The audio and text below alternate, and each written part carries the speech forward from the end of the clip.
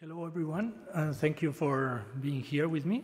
My name is Joan, and I am a principal engineer at Jina AI, and I'm here to present the presentation called MLOps for Python and ML engineers.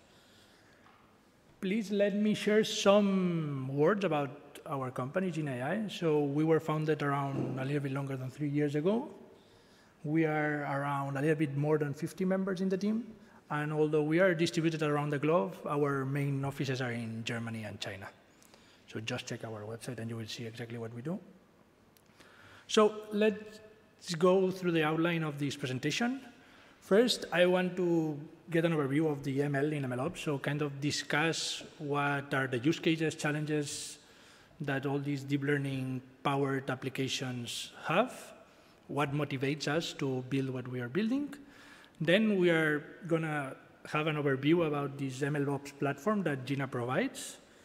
Some of these names will make more sense as we go through the presentation. So we are going to present Docker, then Jina. We are going to see how we provide observability, how we go in our journey through to the cloud with Kubernetes, and then our last part of the stack, that is JCloud. And at the end, we are going to have the typical conclusions that we have in a presentation. So let's see. What are the typical use cases that right now with these deep learning models we can see? So we can have generating embeddings, neural search, all the generative AI, LLMs that are kind of a sub part of this generative AI, and all these umbrella term of multimodal AI that has appeared now. So embeddings are the foot of many of the main foot and source of force for many downstream tasks in AI. So what is an embedding is a vector representation of any object. It can be text, it can be images, audio, whatever. And we just try to represent in a vector. And the job of the model is to make sure that this model, that this vector has some meaning, some semantic meaning. When it comes about representing about neural search, it means that similar objects are close to each other. When it comes to generative AI, it means that at the coding step, they represent nice pictures or nice generated content, whatever. Then we see, for instance, generative AI. This is something that everybody has been astonished in the last years of how amazing pictures have been drawn by just giving prompts like this. So like Stable Diffusion, DALL-E. I'm sure everybody has been playing around with ChatGPT, with all these GPT models, Llama, whatever. But all of these it comes to a new trend of AI, that is this multimodal AI we like to name, where text, images, videos, audios are they interchange the roles, they play together. I'm sure that at some point, or already there is a model that given an image will create a song for you that is inspired by this image. So one thing that is worth mentioning is that for building these applications and working with these models, Python is good or bad, but it's the lingua franca for these applications. Most of the deep learning frameworks are written in Python. Python is by far the most popular language for these ML practitioners. And although Python has some lack of performance, it's worth mentioning that a lot of the problems are being solved. For instance, Python is going to a more strongly typed frameworks, and most of the work is actually done in other low-level languages, and Python is only the binding part. I think there was a talk about this before, where a Rust library was bound to Python via some bindings. So most of the problems are actually kind of hidden and masked away. Okay. So what is a typical workflow of when we try to deploy or serve or build these projects? So first, we need to train the model or create a POC. Sometimes we don't even need to train the model because all these already provided models out of the shelf can serve our application properly. We just have to create the POC to make sure that we have the results that we expect, right? Then we need to serve this model because very rarely you will only use it yourself. You want to serve it to your clients or to your colleagues or whatever. You would use a serving framework, SGA. Then we might want to have observability to make sure what goes well, what goes wrong. And then at some point, you might want to deploy to the cloud whenever you need a scaling. You just don't want to run it yourself. You have more needs, right? As you can see, well, I think that there is a trend in these MLOps, like as long as you go through this ladder, you need less ML skills and more ops skills and the other way around. So I want to present this MLOps framework that in Jina we have that tries to help the ML engineer to go through these steps in the most smooth way we can. Okay, so I have presented the MLOps platform like this. So we have two main components that are Docker and Jina that you see at the center. And I want to emphasize that Jina and Docker don't do it everything on themselves. We don't reinvent the wheel. So we somehow integrate, use, make it easy to work with a lot of these technologies that are already awesome to work with. We make it easier to work with PyTorch or TensorFlow. We rely heavily on Pydantic, gRPC, or FastAPI. We make sure to use OpenTelemetry, Kubernetes to ease the journey to the cloud, for instance. Okay, so first I want to present Docker, that is the component that we expect to make your life easier when you build your POCs locally. Okay, so it's worth to mention that it is a project that we developed and we donated to LFAI, I think back in November last year, but time flies. So basically it's a Python library for representing, sending, and indexing multimodal data. So its focus is to represent this multimodal data and to put the embedding at the center. As I said before, embeddings are like the food that every downstream application eats for breakfast. So we want to make it easier for you to work with these embeddings. And there is this new component of the ML stack that appeared in the last years that are the vector databases.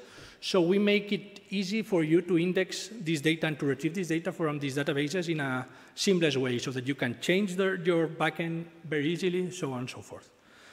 So it might make sense better later when I show some code snippets, but Docker is modularized in kind of 4 modules. There is the data representation where we have the base document. We have some containers where kind of we group efficiently and it lets you work with groups of these documents. Then we have a typing module where we kind of have helper methods for you to work with multimodal data, video things, audio things, so that you work more efficiently. And then we have document index where we allow you to get these docs and index them in vector libraries or vector databases where we have HNSW, just in memory. We support Weaviate, Quadrant, Elasticsearch, so on and so forth. So the data representation module, it has the base doc, is the main concept inside the Docker array, and one can think of it kind of it depends, Docker array depends a lot on Pydantic, so you can see it as a Pydantic-based model on steroids, so to speak. It helps to represent multimodal data, and it's ready to be served, to be serialized into JSON, into protobuf, into bytes, and so on and so forth. And there are some kind of predefined documents that we have built for you to work easily with multimodal data. Then for typing, it's just a set of classes and helpers that you can enjoy for better, we will see later. And then for containers, we have 2 sets of containers to work kind of in 2 modes. We have the doc list that is kind of, it behaves like a Python list, and it is intended to be used kind of in inference workloads.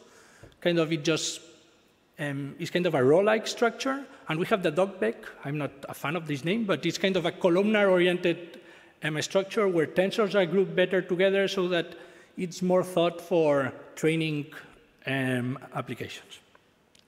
Okay, and document index, as I said, is where we get the integrations of all these vector databases.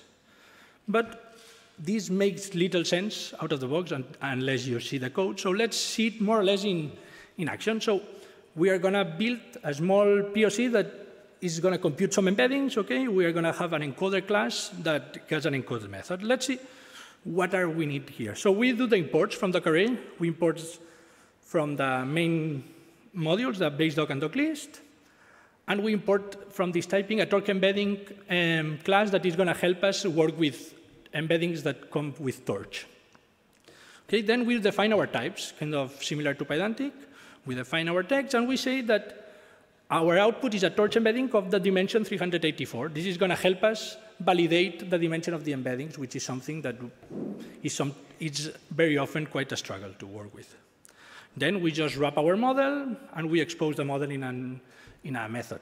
I mean, just regular programming. And we just use it, and we get an embedding out of it.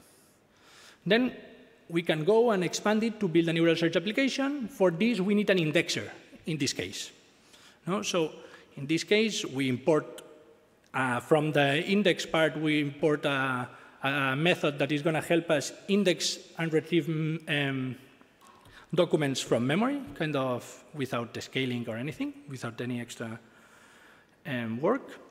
Then we get our results. As you see, the results here is very nested because kind of the result you want the object that was the query and the results as matches. So it allows you to get this complex representation. You build the indexer, you wrap the index, and you build an index and search method. Combining with the encoder before, we get an application that, given an input, matches whatever was indexed. It's quite a toy example. Or something that is more fancy, the generative AI. Let's build something that, given a text, will give us an image from that prompt. Kind of the same story. Here we use an image doc because it's going to help us work with images. We wrap the method, we generate images, we call it, and voila. Okay, so far, Docker AI has not made a lot of work. So it has helped us reason about our data, model our data in a very nice way, and so on and so forth. But what we mentioned before that is ready to be sent with protobuf, with JSON, and so on, is going to shine now that we are going to go to the next step. We are going to try to use Jina to serve these applications. Okay? So first, I want to say, what is Jina? Jina is a framework, it's an open source framework that is used to serve models and AI applications to the network via gRPC, HTTP, or WebSocket. Basically, it's consuming Docker ins and Docker outs as structures. Okay? It allows to do batching, it scales them, it has a Pythonic and YAML interface, and it makes everything ready to go to Kubernetes and to scale. It is also exposing telemetry data, tracing, and so on for you to make it for making your life easier. Okay, Jina is structured in two basic layers. So we have the serving layer where the object executor lives. This is the main layer, the main object that will always be there. This is the one that consumes Docker arrays, and it lives in your Docker container, in your process, wherever, and it processes Docker arrays, and it does changes, and it serves via the network. Then we have another layer that is orchestration layer, where we have deployments and flows. This is a layer where we configure the executors, and we decide how these executors are going to be served. But it's important to mention that this orchestration layer, the objective is that eventually it goes away, and we let Kubernetes take over. So we have built this kind of simple orchestration layer to serve some use cases. But at some point, if you want to go to the cloud, we will keep the executor. We will keep all this serving part that consumes Docker arrays in and out. But we are going to let Kubernetes orchestrate it for us because we don't want to reinvent the wheel. Okay? So the executor, we will see it in action later, but it's just a class. Kind of you just inherit from a class, and it allows you to expose these applications to the network. It allows you to configure for batching, dynamic batching. It allows to expose metrics and spans and whatever. And in combination with the orchestration layer, it is served and scaled efficiently. In the orchestration layer, we have deployment, that is an object that configures how the executors serves data. And it also makes sure that it is scaled as it's desired. So it's kind of a simple orchestration layer in terms that it makes sure that the executor is alive at the beginning. It makes sure that the resources are cleaned at the end. But it cannot dynamically scale. It cannot dynamically underscale. So that's why I say that in the future, at the next stage, we will want Kubernetes to take over this job. And it's important that it has a Kubernetes translation to YAML that we will see later.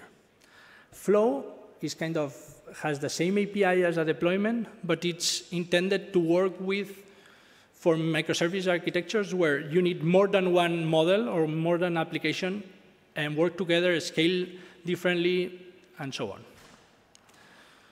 Okay, let's see it in action. So let's see how we can serve a single model. For instance, the generative AI application that we had before. Okay, this is the code that we said that just works with Docker Array. And by doing these couple of changes, we are going to be able to expose it and serve it. Okay, let's take a look at the changes. So we import from Jina this executor and requests. We make sure that our class inherits executor so that it becomes an executor and is ready to be served. We add this decorator request, and we say that it's going to be serving in this generate endpoint. Then we are going to use a deployment to make sure that we serve this application. We are going to use it two protocols, gRPC and HTTP, and we're going to serve in these two ports. It's important to note that these two protocols are not two replicas. They are two servers sharing the event loop and serving both in gRPC and HTTP. You even have Swagger UI and so on to make sure that you have a rich documentation of your API. And then also it's important to say that this deployment, as well as you can play in Python, you can play with it in YAML. And then you just call it. We have a client that you can call it with gRPC or HTTP. And the same way you have worked with your class before, now you can work with it remotely and get the same results. Then, when the flow comes in is when you want to orchestrate two or more executors together. Like in the case where we had neural search, I don't know if you remember, we had an encoder and we had an indexer. So in the encoder, we are going to do the same. We are going to import executor and request and expose it. The same for the indexer. In every endpoint, we are making sure that every function is exposed to the network as an endpoint. And here we are telling a flow that it will listen on these ports, also will expose the same protocols. And we are telling them that they will use an encoder, that at index it will use the encode method, at search it will use the encode method, that it will use two replicas, and we are going to then use the indexer. What is the point here is that you can scale differently your first executor, the encoder, and the indexer. And as the same way as deployment, it's kind of a compositional pattern where a flow is just a composition of deployments. It also has a YAML interface. And the same way, we can call it and have the same result. So many of you, I guess, might wonder what is the difference. So everything that I talked about might remind you about FastAPI and Pydantic. And you might wonder, what is the difference? I here put a versus, but it's not a versus because we are very inspired and we are glad to say that we are kind of friends with FastAPI and Pydantic. So they are awesome projects. The main difference, I would say, and we are very inspired, the main difference, I would say, is that we are kind of more restricted in terms that we are more designed for machine learning use cases, wherever these frameworks are really more general and are thought for any software application. Then also we put this embedding at the center, and we use protocol like we are able to use gRPC for communication, which is important to serialize tensors and so on. And also what is different is what will come later is this orchestration layer and how we can help you move these applications that look like a FastAPI Pydantic application to the cloud and to add telemetry and so on. Okay, so let's see how we expose in Jina traces and metrics to add observability to your services. Okay, so basically Jina emits automatically, if you configure it to do so, traces and metrics, and via OpenTelemetry SDK, we expose it so that you can consume later by different services like Prometheus or Grafana or any other service of your choice that can work like that. So basically, it's as easy as telling in your YAML applications that you want to expose metrics and tracing, and where do you want them to be exposed for you to consume later. And it exposes the typical metrics that you would expect from these applications, like what is the request time, how many requests have succeeded, how many requests have failed, so on and so forth. And for traces, it's especially important for Flow when you have the typical spans for each microservice. But the thing is also that we expose a easy Python API to expose and to enrich this data with your own monitoring logic. So for instance, you could use custom metrics via decorator or via context manager to make sure that you can fine-grain the access to this application. For instance, where am I spending more time, in the pre-processing step of my executor or in the actual inference or whatever? This is for you to build this logic. And for tracing, it's the same. It's a little bit more complex because the spans are a little bit more complex, but you can add spans of your request as you wish. And then you can consume in your favorite backends like Prometheus or Grafana. And then, as I mentioned before, one of the objectives is that once you have built your POC, you are able to serve your model via an API. You have make sure that you have observability in your service. At some point, this is not enough, and you might need auto-scaling. You might have a lot of needs, or you might not want to run it locally, and you want to deploy to the cloud. So how we deploy services to the cloud, I want to make a first recap about what is the cloud, more or less. So the cloud is someone else's computer, as we often hear. It just happens to be that this someone else is normally a cloud provider, right? These cloud components normally have Docker containers as their first-class citizen. So more or less, what is a process in your host can be more or less logically mapped to a Docker container in the cloud. Most of, at least Jina in the platform, but a lot of components are relying on Kubernetes to make this journey to the cloud in an easy way. This cloud has challenges and benefits that come from scaling, auto-scaling, exposing the service, isolation, resource management, and so on. And something that is especially important for AI workloads, that is the serverless capacity, because resources are expensive, especially GPUs and so on. So what is Kubernetes? I don't know what is the knowledge of Kubernetes here. So Kubernetes is basically a container orchestration platform.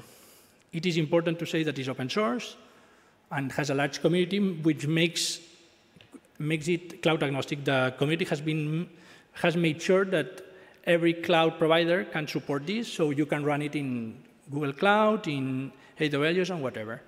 So what is an orchestration platform? Something that I like to think about of Kubernetes is kind of like if you had the perfect DevOps engineer that could just go in every node of your cluster and check if the service is up every 10 seconds or whatever, so this is super powerful. So Kubernetes is this super awesome engineer that every 10 seconds or whenever you configure, it does these tasks. So if you know how to configure, it's super powerful. Okay, and how does Kubernetes work? So Kubernetes has a set of objects that they call custom resources, and they work in a declarative way. So what you are saying to Kubernetes via YAML, you are going to say, I want this object to be in this state. And Kubernetes is going to try at its best to make sure that that object ends up at this stage. It does it with their main objects, the objects that are native to Kubernetes. These are pods, deployments, and services, and with custom resources that anyone can manage. So in the architecture point of view, it has nodes where you want to scale your application and distribute your applications. Every node has this kubelet, the kind of a daemon, the same way that you have a Docker daemon in your local when you have a Docker command that you talk to your Docker daemon. Kubernetes nodes have this small daemon kubelet that makes it available for this control plane that is kind of the main node and the manager of everything to communicate to it, so to make sure that it schedules the actual workloads, containers, and pods in the right places.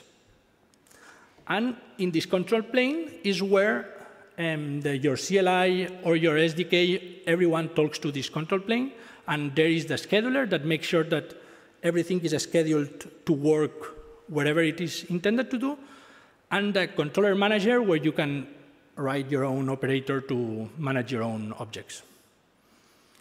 So how Jina employs Kubernetes to take over the orchestration part. So basically, what we do is translate these deployments and flows in a quite naive way. It seems from the outside, but quite easy. We translate these objects, and we know how to translate it into Kubernetes deployments. There is a magic behind that. We kind of know how to override the entry points of the Docker containers, how we set up the startup profs, what is our endpoint for health checks, so on and so forth. But this expects you still to know quite some about Kubernetes, and you would still have to handle autoscalers, horizontal pod autoscalers, and so on. To help in this last mile, we have this last part of the stack that is JCloud. So think about deployment made easy. Up until now, if you follow these steps, you are good as long as you have provisioned your resources, you know how to manage Kubernetes, you enable monitoring, gateway, certificate, security, whatever. Compare this to doing Jina Cloud deploy and your flow YAML or your deployment YAML without caring much about this.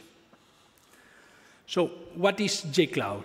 JCloud is, beyond some CLI and SDK and an API, is basically a Kubernetes operator and a set of custom resource definitions based on Jina flows and deployments. And it knows how to manage these objects more efficiently. It comes with autoscaling, GPU resource allocation, it exposes your services, DNS, well, blah, blah, blah. And it can not only be served by us as a management, but also, since it's an operator, you can take it with you, and it can be self-hosted. So it's kind of easy in this bring your own cloud paradigm. So the conclusions right now. So I have tried to make clear how Jina provides a platform to help ML engineers build and deploy AI services. We have seen how Docker Array helps you from having a POC to serve with Jina AI. How Jina can remove its orchestration layer to move it to Kubernetes. And how at the end, JCloud can make this even more seamless and more easy by providing this operator and this API. So thank you, and I'm welcome to take any questions.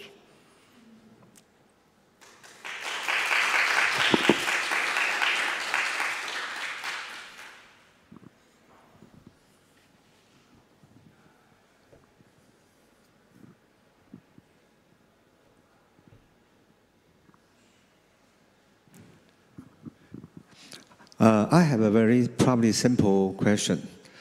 If I have this LAN chain, how this general platform can be integrated with this kind of library? So there are two ways. So you could just have LangChain in one of your executors, as deploy the service as LangChain, or the other way around. And we have already been successful as adding ourselves as a LangChain dependency, because LangChain is kind of a monolithic platform that works locally here. So for instance, we have a plugin to help with you with Docker Array. I don't know, one of the vector indices that are most popular on LangChain is coming a wrapper around Docker Array, or we have our own embedding models served with this Kubernetes approach and that's exposed as an API wrapped from LangChain. So this is the way we integrate with them.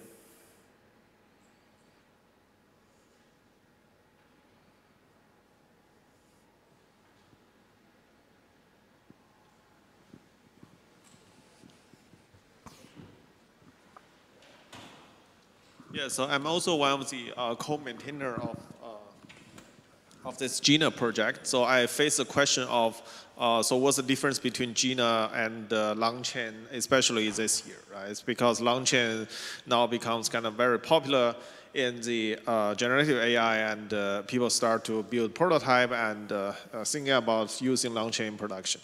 So I think the philosophy behind Jina and LangChain are quite different. So I would compare Jina to more like a Kubeflow or Airflow, which is based on all the philosophy of cloud nativeness, right? So you need to have microservice, you need to wrap the model into a Docker container, and then you need to connect all these Docker containers to do some high-level task, right? So if you look at Jina source code, it's all about this containerization, setting up the protocols, using gRPC, compressing the data into binary format, and then communicating all this microservice in order to kind of orchestrate some high-level task. But if you look at LangChain, it's very different, right? So LangChain is a very monolith program where inside LangChain is basically a string manipulation happens everywhere. So it's one can say that it's a prompt orchestration framework. So it's not really like a microservice orchestration framework, but it's prompt-based. So it's mostly like a prompt serving framework. So in that sense, I wouldn't compare LangChain versus Jina in that perspective, even though that from both architectures there is a concept of a flow or chain stuff, but everybody hates flow, right? So so that's why. So that's from our perspective, this is the difference between. Yes. So what I believe is the future generative AI applications or multimodal AI applications is a combination of model-based technology and prompt-based technology, right? So LangChain and some prompt serving framework can be used as what Joan said, as one of the executor used for pre-processing, for example, on constructing the prompt, right? On building instruction prompt from the template, from the prompt database, all these kind of things, right? And then you feed the prompt with to a Llama, right? To a kind of self-hosted service. And this self-hosted service is running as an executor inside Jina, right?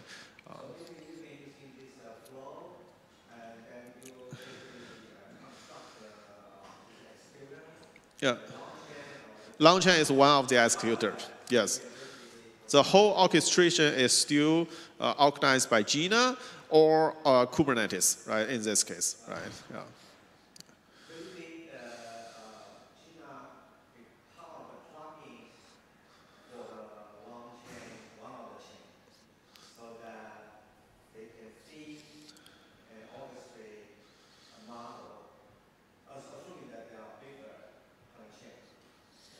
Yeah. So we had, I think we have Jina embeddings as a plugin, for instance, in LangChain. LangChain, at the end, is really a Python program that calls different services and kind of wraps things. We have our own wrapper for Jina embeddings that instead of computing the embedding locally, kind of uses our client to compute the embeddings that are working as scaled in Kubernetes. Yeah, but the general idea, I would say, is more intuitive to kind of feed a monolith program into a microservice architecture than the other way around, right? So feeding a microservice architecture such as Jina into a monolith program such as LangChain is less intuitive.